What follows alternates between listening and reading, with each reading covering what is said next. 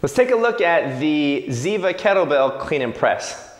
We're going to bring the kettlebell down with one arm, and we're going to rotate the shoulders slightly so that we can gain a little bit of stretch technique. Then from there, we're going to pop the kettlebell up and clean underneath it.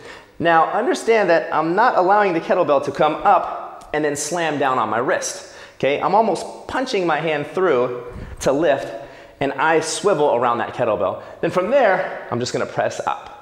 So load into the hip, punch underneath, and then press. Repeating that process, punch underneath, and then press. Now if somebody can't press over the head, they can definitely just stick to the clean motion. I'm going to rotate in slightly, bring it up, and then from there I don't have to press. Okay? That is your Ziva kettlebell for a clean and press.